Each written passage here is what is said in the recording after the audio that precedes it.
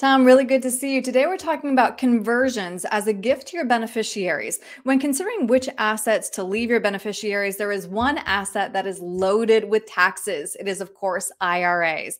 Yep. Inheriting an IRA is very different from inheriting a Roth IRA. So, can you just start by explaining the difference between taking distributions from a traditional versus a Roth IRA? The main problem is with a traditional IRA, 401k, that kind of plan is taxes. Right. That's the big difference, right? So every dollar that you take out of one of those plans is going to be ordinary income.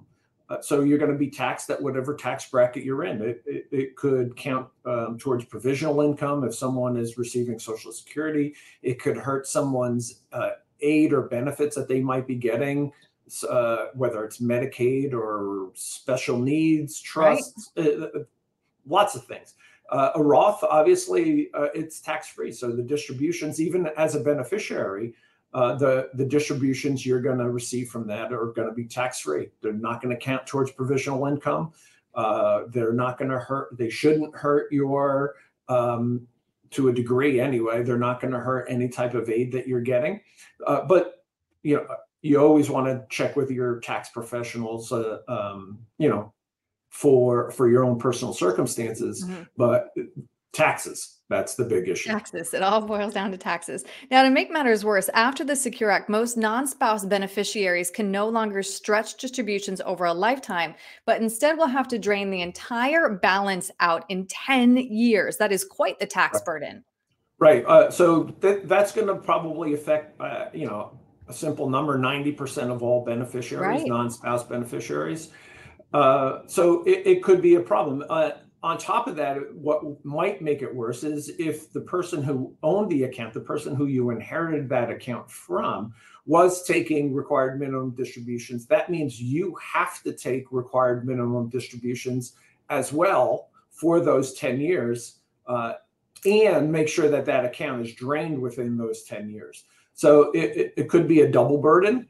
It could be a big problem for some people. Again, people who inherit that are working, it could push them into a higher tax bracket. Right. We know taxes and tax brackets are going higher in the next 2 years in Mhm. 2026. So it could have a big effect. I mean, at the end of the day, people could end up paying 40 to 50 to 60% taxes on those inherited assets. This is why we have to talk about this, right, Tom? Yeah, I know absolutely. something that you're very passionate about because we think we're leaving behind this tradition, this wonderful financial legacy, but Right. instead we're saddling them with these huge taxes. So I just want to come back to this. Converting your IRA to a Roth really is a great gift to leave your beneficiaries. So the conversion being one strategy, but you actually just published an article recently about a strategy you're calling the synthetic Roth IRA conversion. Can you explain the two, please?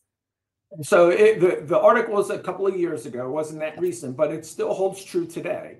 I wrote it for Ed Slott's report, and it actually got picked up by the Wall Street Journal as well. Hmm. But the idea simply is, look, if you're going to do those Roth conversions, maybe you're better off or better served for your beneficiary's sake using those same dollars or distributions to buy a life insurance policy, whether it's a single life, a second to die, some type of life insurance where you can actually leverage what you're going to leave behind, or the gift that you're going to be giving to your beneficiaries, whether that's a person or a charity, what have you. But you will also, you could, if designed properly, could also have some living benefits for yourself. So a lot of the life insurance policies these days have long-term care riders or chronic care riders. Right.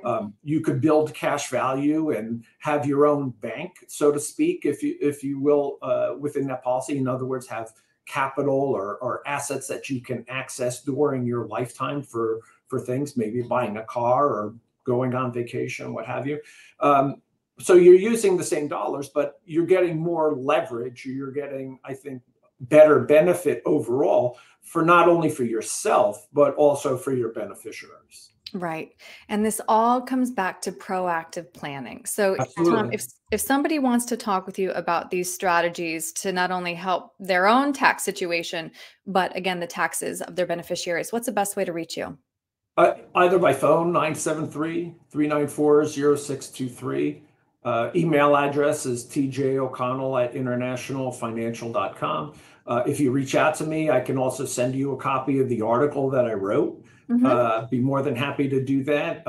Share that with people, as well as answer anybody's questions that they might have with either a Roth conversion or this synthetic Roth idea that we've been promoting for a number of years now.